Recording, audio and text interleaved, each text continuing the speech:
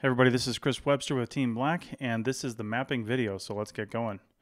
First, welcome to Team Black. Thanks for staying current, learning new things, and supporting archaeological education and outreach. If you're seeing this, you're either a professional subscriber to the Archaeology Podcast Network, or you're a Patreon subscriber. So either way, thank you very much.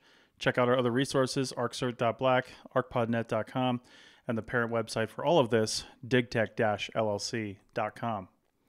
Here's what we're going to learn today. We're going to learn about the UTM Grid. Where did it come from? What's it based on? How do we use it?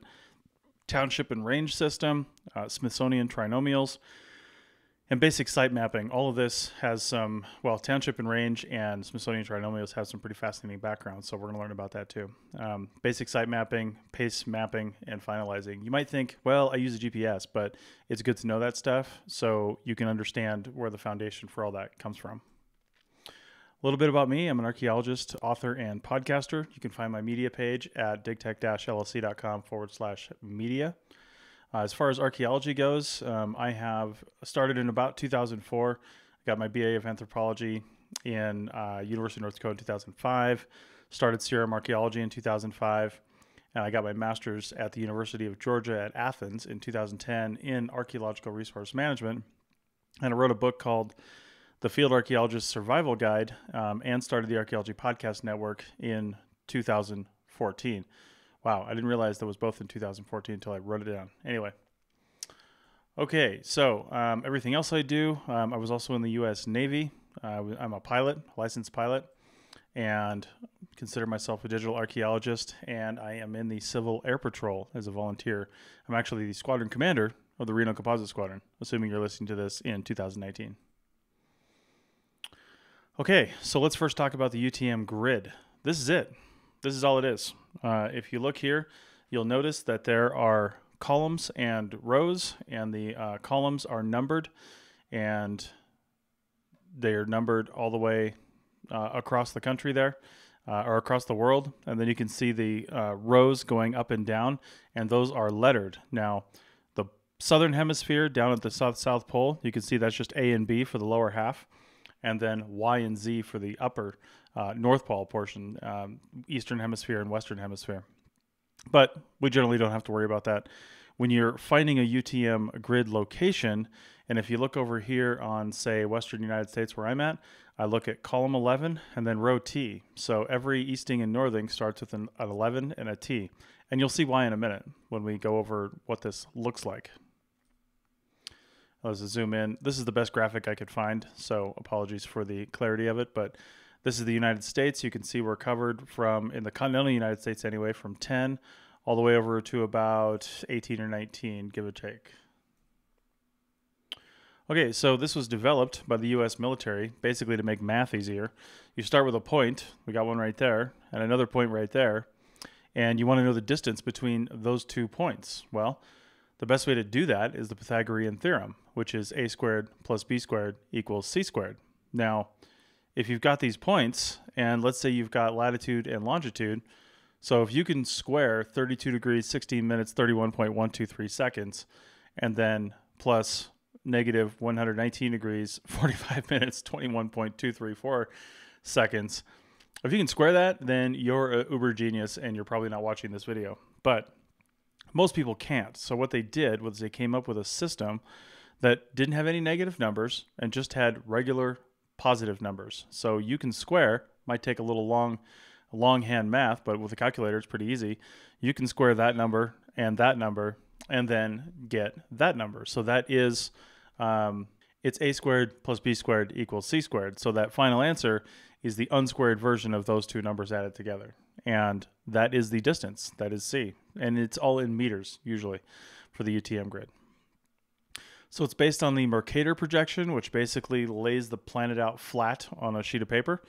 And then they laid this grid over the top of it. So that's what UTM is called, Universal Transverse Mercator. So uses in archaeology, this is how we look at it here. Of course, you've got your northing and your easting, and this is not just archaeology, this is everything. But anything to the north is your northing. That's your distance there, and then you've got your easting. So a typical coordinate is going to have several components. Like I mentioned, you need your grid location, so 11S in this case, and then 260909 meters east by 4339066 meters north, and that gives you a location on a UTM grid. Now, let's take a look at that one more time.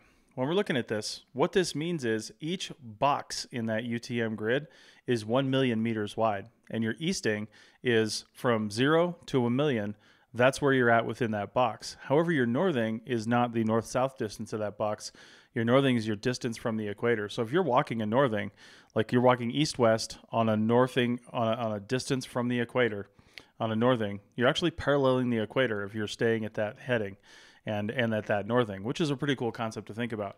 So that's why there's no negative numbers. When you move over to, say, 10S, you go to the west and you go to 10S, then your numbers on your easting start over, but your northing does not. It's still a distance from the equator. So 10S is going to be, again, starting over in the easting, 1 to 1 million meters.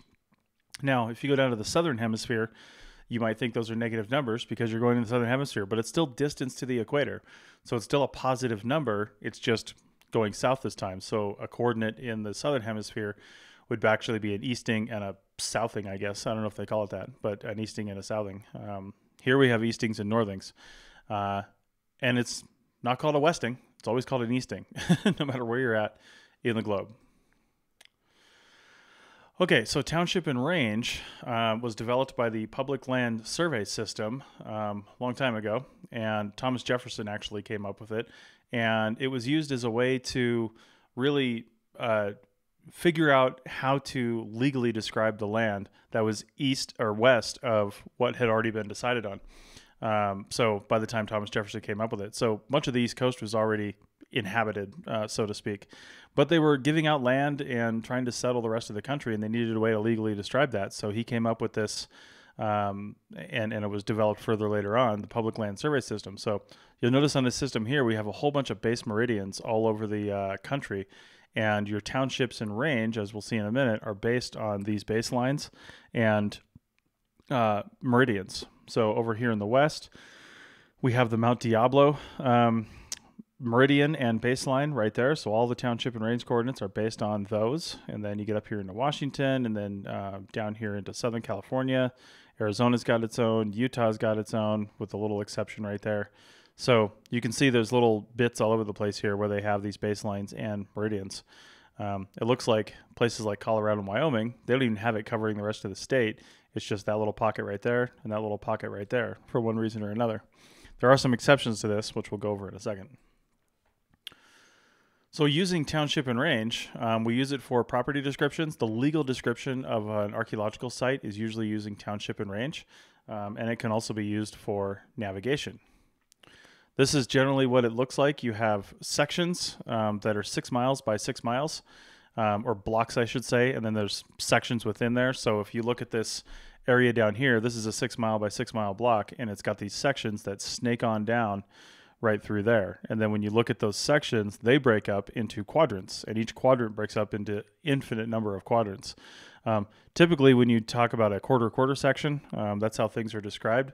You would say, let's say for this one, township 1 north, range 3 west, and section 13 in the northwest quadrant, or you could say the north half or the west half, but you could say the northeast quadrant, northeast quadrant of that. So the northeast quarter and then the northeast quarter, and then you could just keep going quarter. But if somebody asked you for the quarter section, you'd say, well, the site could be in the southeast quadrant and the northwest quarter of that. So it'd be southeast quarter, then northwest quarter. Can get confusing, but once you see it, you're just really drilling down using this system what you're actually talking about. And an archaeological site can span, obviously, multiple quadrants here. So you might have multiple township and range coordinates to describe it. Okay, so one of the exceptions I mentioned is Louisiana, and they use the French arpent system. So there are arpents and arpents within arpents, and it's crazy. It was designed so it was used in Louisiana, I should say, because there's a lot of water down there, and people wanted waterfront property, partially for farming and things like that. So they're these long, skinny things because every single one of those parcels has access to the waterfront and access to the farmland. So That's why they came up with that. But you've got Township and Range still, but then the French ARPANET system after that. Here's a standard quad map. You can see here, there's a whole area within the middle here that has actually no Township and Range designated within that quad section. But then you go over here and you see these red lines. The red lines are the Township and Range system. And when I zoom in, I can see the major lines down here. So this is Township 22 South and then Township 23 South right here. So if I wanted to figure out where a site was, let's say it was at this intersection right here, there's little plastic map guides that you can get that you overlay on these sections, and then you can find out what section you're in. But so if I look here, I'm in Township 22 South. I don't know what the range is. I'd have to look at the edge of the map, but range something or other. Section 31. Okay. Those are the big sections I mentioned. And then the site's down over here. So it's in the southwest quarter and probably the south half of that southwest quarter. I could probably get a little more detailed and say it's in the southwest quarter of the southeast quarter. So that's how you decide where your property is from a legal standpoint. Okay, now let's look at Smithsonian Trinomials. So once we figure out what our site is, we then give it typically, not everywhere, but typically a Smithsonian Trinomial number. And here's an example, 9PM201. So let's break that down in a minute. First, we're going to talk about the history.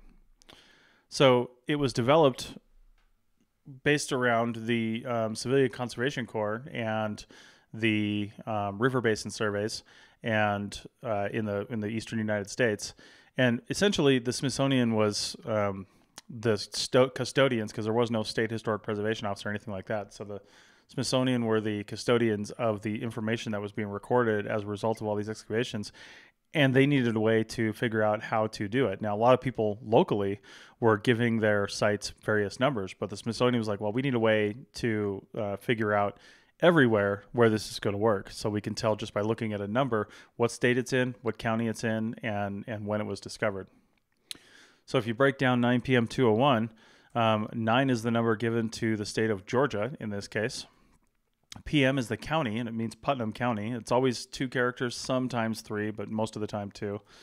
And then 201 is the 201st site number given out in that county without respect for historic or prehistoric. It's just whoever the body is that's handing out site numbers, that was the 201st site given out in Putnam County. So you can tell about when the site was recorded if you know any history of the county and the archaeology there. If you had just a stack of site records, you could say, hey, 201 is older than 2001, something like that, because that was a later site number issued.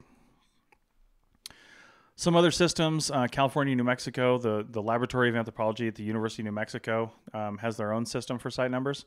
And then California has their own system as well.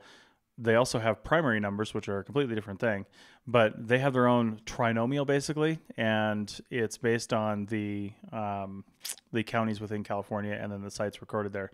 So very similar to the rest of the systems, but it's not as universal. They've got their own way of doing things. Okay, so now that you got all that down, let's talk about some basic site mapping, paper versus GPS. So many of you probably have never recorded on paper before. If you have, then great. But if you haven't, and it's unlikely that you have, but you're probably recording on GPS. But one of the reasons why I like people to understand how to record on paper is because it allows you to, when you're drawing, really look at the landscape and look at the landforms and the vegetation and things like that. And you want to put in these extra elements to kind of spruce up your map. But when you're doing it on GPS, it's a little more cumbersome because you've got to now select a new shape and go out and do this thing and then give it a label and all that stuff. And then somebody's got to come in on the website and fix all that and make it look good. And or these days overlay it on a photographic aerial or satellite map. And that's what we do. And that's okay if that's what your company is doing. But if you want a little more detail, sometimes it's handy to know how to record by paper. And one of the things you're going to need to be able to do that is your pace, because you're going to be walking this stuff out. So the best way to find your pace is to lay out or mark with a GPS, a really accurate GPS, 30 meters. So 1.0 to 30 meters in a straight line with no obstructions. And then you essentially just walk that at a normal pace and count. And you can probably do it 3 or 4 times and take an average. but just walk it at a normal pace. Don't try to stretch out your legs or anything like that. Don't jog it. Don't, stumble or anything like that. Just walk at a normal pace and count how many paces you have. That way, when you're walking on the field, you can say, hey, when I walk 10 paces on the average 8 meters or something like that. You can just calculate that down. We typically say 30 meters because a lot of transects are 30 meters wide. So when you're pacing on your transects, you know how many steps you got to walk. So that's the first thing you need. Then you got to know what to record. Obviously, we record all kinds of stuff: cans, rock art, fence lines, roads, and these are things that you might not necessarily even be historic within the site or prehistoric for that matter. But if it's in there and it's impacting it, then it should probably be on the map. Mining features, that's a head frame. We got rock outcrops, streams, and trees. Maybe not trees filled with goats, but trees. So all this stuff, some of these things on the bottom here are things that people forget to put in on their GPS map. They just record the artifacts and features and forget to record things like rock outcrops and streams because they are important and they affect the site and how the site develops. So you want to make sure you get that stuff on there. Here's an example map, and it's put over a poor resolution quad map that was probably zoomed in too far. And you can see here that we have the site boundary. We've got this stream, and it doesn't quite match up with the stream that's on the map, which is good to know. There's an aspen grove right there. That was important because there are arbor in there. We've got a haul road here, some equipment area there, and a fence line there. So, and then of course a scale and a north arrow. But you can see how we have all this information here overlaid on the top of another map here, so you can show where the reality is versus what the map shows. Okay, so that's it. There's of course a lot more to all this stuff, but this is a basic introduction to mapping and the different types of mapping systems that we use and the different mapping elements that we use. If you got any questions, you can send an email to chris@digtech-llc.com. If you found this on the Archaeology Podcast Network and want to support us on Patreon, that's great. But if you're on Patreon and want to go listen to podcasts, they're always free, but you can we can upgrade you to a APN professional account. You get all this stuff is included in that account, plus some other swag and early downloads and things like that. So check it all out. arcpodnet.com/members. Otherwise, patreon.com/teamblack for all your videos. And feel free to suggest more to us at that same address below. Thank you.